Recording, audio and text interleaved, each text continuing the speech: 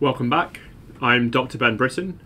This is Lecture 3 or Section 3 of the Introduction to Electron Backscatter Diffraction series. In this, we're going to look at how we form electron backscatter patterns and how we capture them within the microscope. So, with that, if we just recall at this point, we hopefully have an appreciation perhaps that we're going to capture these diffraction patterns. These diffraction patterns are related to the crystal that is diffracting, and effectively there are a series of varying intensities across the diffraction pattern that are interesting, and specifically that each of these bands constitutes a crystal plane within my crystal. So when we do the experiment, we do this in a scanning electron microscope where we form an electron beam that's a tightly focused probe of electrons, typically between 5 and say 30 kiloelectron volts of potential. We introduce this into a sample that is well polished typically, and then it will diffract, so the electrons will go in, they will scatter, interact with the crystal, some of those electrons will escape, and they will scatter onto an imaging screen. And so in this example, we have a phosphor screen that is inserted in our microscope. We can have a series of other detectors. So in this example, we have an energy dispersive X-ray spectroscopy experiment that we can simultaneously capture the data. So this geometry, we've seen this figure once before, but we have the electron beam that's introduced into the sample. It scatters from a diffracting plane subject to Bragg's law, such that effectively we can have the center of the diffraction band, and we can inscribe the band edges by the 2 theta relationship that is related to the plane spacing and the electron energy of the crystal. And therefore, as we rotate the crystal, the bands will move across the screen. There is some geometry that's important with regards to the detector distance that will change effectively, for instance, how wide this band will present on the screen. So if we move the sample closer to the detector closer to the sample, we'll see that effectively the band width will look narrower. As we move the detector backwards, it will look wider. If we extend this into considering what happens for that simple trajectory analysis, but we now have that this center line is the plane trace, so effectively it's the plane that contains the perpendicular to the plane normal vector and the source point position. As we inscribe this in 3 dimensions, we can spin around and be contained within that plane to get the center band, and we have the separation of the band effectively as the 2 theta for this characteristic plane normal, the blue vector that's shown. For this one, sorry, it's the blackish blue vector that's shown here. Now, as I effectively do this across multiple diffracting planes, I can build up effectively a diffraction sphere that contains multiple projections of the crystal planes. Each of those bands that are inscribed on the sphere correspond to a specific diffracting plane. In the kinematical approximation, this is what we'll see a bit later, broadly the intensity is a function of the scattering structure factor for this crystal. So we can see this, that we have a crystal. If we have a particular orientation of that crystal, it will create a characteristic diffraction sphere, and then we insert a detector to get a projection of this diffraction sphere that we call the gnomic projection.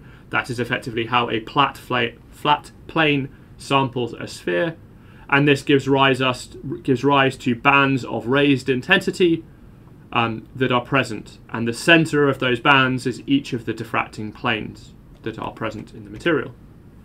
We can see that the gnomic projection, in the effectively non-gnomic projection, we would get sort of curvy bands. In the gnomic projection, the center lines are straight, but the edges are hyperbole. That's effectively due to the conic sections that are formed due to the edges of those diffracting bands. So this is now showing us in the conventional EBSD, we have the electron beam, we have the formation of our characteristic diffraction cone. This is the Kossel cone that's present. This effectively is separated by 2 theta from the center line, or theta from each side of the center line, so 2 theta in width. This gives rise to our bands of raised intensity, so we see that this is effectively our crystal plane that's described as the center line with a particular bandwidth. We have a characteristic point on our screen that is the shortest distance between the screen and our sample. That is what we call the source point position or the pattern center. There is a detected distance that's involved that we've discussed briefly. We will also get effectively, there will be characteristic zone axes. That is effectively the intersection of different planes, i.e. a direction in our crystal. Broadly, you can work that out as the cross product of two planes. That will give rise to the sheaf line that is the zone axis. There is another feature we won't spend too much time on, but there's something called the higher order Laue zone ring, which is the Hole's ring that can be useful for certain things, such as lattice parameter measurements in certain crystal systems in here. One important aspect for the EBSD experiment, as compared to capturing a Kikuchi pattern in the TEM, is that we have a very short camera length, so we subtend a very large angle. Often it's 90 degrees or greater, and that enables us to see lots of the diffraction space. And that is very useful when we want to effectively characteristically determine the crystal orientation or the crystal phase that's present. The pattern formation itself, they don't all look this pretty. More formally, the raw pattern contains effectively an anisotropic diffuse background. That's from Backscatter and other events. And we effectively have the raw pattern that is then a modulation of the background, i.e. we have multiplied the background to give us our bands of raised intensity. So if we can capture a nice background to flat field our image, we can divide our raw pattern by our background to get a beautiful recorded pattern. This is a silicon crystal, one of the best diffraction patterns you will see. We'll see it a few times. We can see here that there is effectively some fun that's happening at the zone axes. We can see higher order reflections that are present in the characteristic bands that are here. In practice, I just note that you can grab a background from an amorphous region, so we can sum across sort of multiple crystal orientations to this. We could perhaps rotate the crystal while we capture the background to sort of sum and smooth out any characteristic diffraction features. Or we can go across multiple grains. So if we go at low magnification, we can get many grain images. The background is formed broadly from effectively lots of many inelastic scattering events, so there's a variation in energy spread for the electrons that form this background itself. Just to recap for diffraction theory, so the kinematic diffraction theory says effectively that information or within the band, we could describe effectively that related to the total intensity of scattering of that crystal plane series. And so we get effectively a good diffraction or strong diffraction gives you a bright band. Now, if we think about that and we sum at a zone axis, the kinematic solution breaks down because you're summing across multiple intersecting bands. What will happen more specifically is it will sort of rattle down the specific sort of highly symmetric crystal zone axis. You're kind of like in a pinball machine, I imagine it. And so you get some more funky effects that will happen that can be better described in many beam dynamical calculations in here. But importantly, the kinematic solution is very useful as it does give us the geometry of where the bands are expected to be located across our crystal for a particular crystal type and a particular crystal orientation. So if we go beyond the kinematic solutions, we can use a dynamical theory where, especially in these simulations, what we do is we calculate what is happening for this pixel in our detector with respect to the incoming electron plane wave. So we will get scattering, we will get diffraction, we will get effectively diffraction events happening in our crystal that will give rise to a modulation of the signal that's output, and that's the sort of dynamical simulation that's shown on the right here. This is an experimental pattern that I captured that effectively shows that we have reproduction very nicely of, for instance, the very fine structure around the zone axis, as well as, say, higher order features that are present in the simulation and the experiment. If you have some very good detector and very good imaging, you can get some higher order physics problems. So there's some path length issues that are located around here. We'll discuss briefly a few of those points a bit later in the formation point. So the Dynamical diffraction theory is very well described in the literature now, and there are tools to do these simulations relatively easily. The best place to find this is Chapter 3 by Emil Winkelmann and his associated stack of papers on this. So effectively what we're going to do is we're going to understand the variation in the diffraction probability distributions for each point or diffraction vector in our diffraction camera. To do this, we use the principle of reciprocity that's present. And so effectively we say that we would like to know how the crystal produces the diffraction pattern at the specific diffraction pixel. We can do the reciprocal of that and say if we started with a plane wave at the diffracting image pixel, how has it come from our crystal?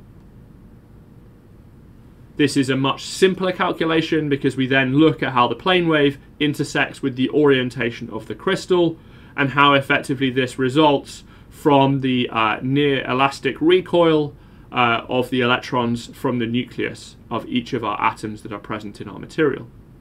And that gives rise to the constructive and destructive interference in the many beam calculations that are present. So we solve the variations in crystal potential that are experienced for the incoming plane waves for each of the different trajectories that are described in our diffraction pattern. And this nice 9-beam calculation shows effectively how we change the experience or the angle of the potential wave with respect to position A that gives rise to our dark edge and position B that gives us our bright center.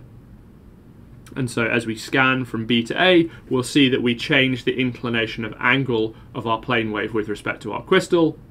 And this can be seen similarly for points C and D. And we can see that the funky patterns that happen towards the zone axis are now, as I described, that sort of pinball machine type problem where you get much higher order effects that are happening as you rattle down the highly symmetric zone axes. I've sort of butchered the beautiful theories that are shown in Amo's papers, so please do have a look at his thesis chapter, and his papers on this if you are interested. This can be important for certain analyses methods. So one important aspect is in the EBSD experiment, the sample is highly inclined. We have the incoming highly focused probe of electrons that are near the primary beam energy. These electrons will go into the sample, they will do scattering. We will effectively get the diffraction from the last events that happen, and it's effectively from very near the primary energy. So it's effectively relatively near the primary energy of this problem. Do note that in this highly tilted configuration, to encourage the escape of electrons, we effectively get an elongation of the interaction volume, such that the resolution is about 3 times worse down the tilt-axis than it is along the tilt-axis. That's important. Effectively, we have backscatter electrons typically that form our EBSD patterns, and they typically have only lost, say, a few to, say, maybe 1 kiloelectron volt. We'll see some measurements of that a bit later. And they form typically from the top, say, 20 nanometers of our sample. The spatial resolution, we'll see a bit later, depends on the brilliance of the source. For a FEGSEM in the X direction, this is about 20 to 100 nanometers, depending on, of course, also the effective density of the material. So a dense material will have a finer interaction volume, i.e. a better spatial resolution in a high Z number material. I just draw one attention point that because we subtend a very large angle, and we subtend this across this very large angle, it changes the electron trajectories, and we've done some measurements. There's a lot of discussion of this in Amo Gert in my paper, where we discuss effectively the variation in energy intensity as we move down the diffraction pattern. There is a slight decrease from the primary energy, but it's typically about 1 kiloelectron volt. So it doesn't hugely change the position of the Bragg angle, which is somewhere around the point of inflection of this sort of band trace. So the blue is effectively the bottom part of this pattern, and the black is the top. Broadly, it's very close to the primary beam. This is a 15 kiloelectron volt probe, but there's a very slight change in the bandwidth from this, but it's close to the primary beam energy of this case. This is important for some of the finer analyses. This is because effectively the diffraction pattern itself Unlike the background, the diffraction is from the near elastic recoil with the nucleus. The energy loss is dependent a little bit on the path length, and so that gives us some variations as we move down the pattern. It's most likely best described by a differential inverse elastic mean free path calculation. This is different to the continuous slowing down approximation that you may have seen if you've used something like Casino Monte Carlo simulations. But very briefly, there's a similar energy across the entire pattern with some subtle details. If you start to need to know that, it can be important. I draw you to this PhysRevB paper for some more discussions on that. Once we form the diffraction pattern, we have to capture the pattern. Broadly in a conventional detector, we will effectively have the camera that's set up as some scintillator that is scintillating, converting the electrons into light. That will go through some optical coupling, and that will go to sort of an electronic camera. Many systems are based upon charge coupled devices. Some of the newer systems and faster systems can be based upon CMOS devices. This depends on the speed, cost, signal to noise, and imaging modes that you have available, and some electronics. These details, again, I flag as a signposting.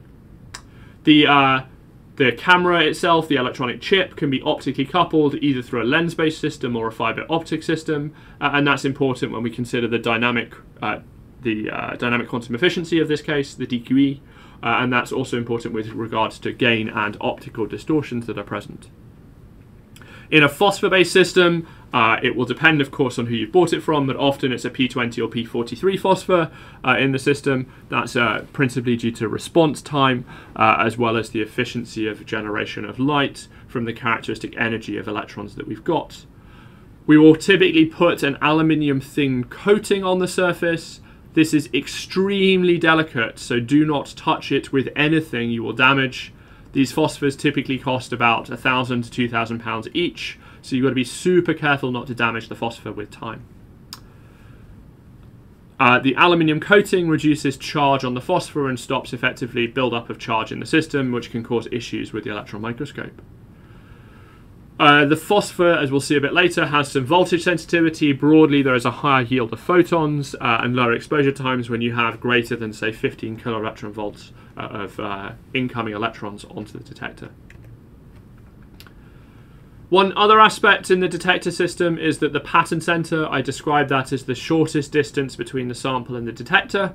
This is a good pattern that has good contrast at the bottom and top of the image. So this is after background correction. It has strong contrast. We can see lots of bands and higher order features and sharpness towards the edge as well as towards the center.